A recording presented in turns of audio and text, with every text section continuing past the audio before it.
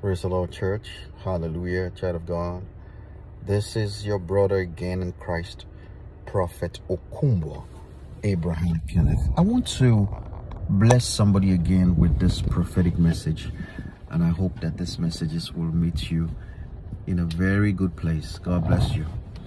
Anybody, man or woman, boy or girl, young or old, who is forcing themselves into your life, directly or indirectly, is an agent of darkness.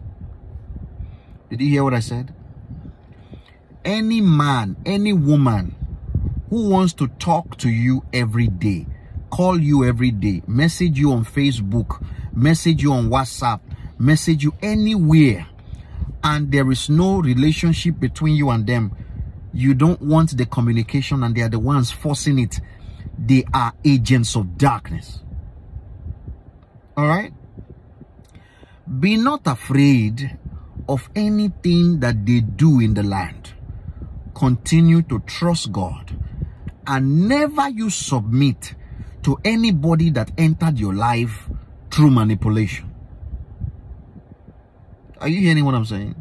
There are people I have met who tried to enter my life indirectly through manipulation. Everything they are doing every blessed day, God will reveal it to us and tell us what their plan is. All right? May God preserve the righteous. May God preserve his children in the land. Man or woman, boy or girl, young or old, that was sent by the kingdom of darkness to come and spy on the liberty of God upon your life, to come and see if they can find the secrets of your powers. May they all be exposed and disgraced in the name of Jesus Christ of Nazareth. Okay? No weapon formed against God's children in the land shall prosper. Whatever you did in the past, to me, it is returning back to your head. Whatever you are saying now against my life, it is returning back to your head. This generation, it is now back to sender time to every power of darkness. All right, child of God? So watch the people who want to be in your life by force. Watch the people who want to give you unsolicited advice. Watch the people who want to be giving you unsolicited advice. People that say that they are men and women of God, but they walk in a network. And what they do is that what they tell you will push you into the hands of another Sangoma. Watch those people closely.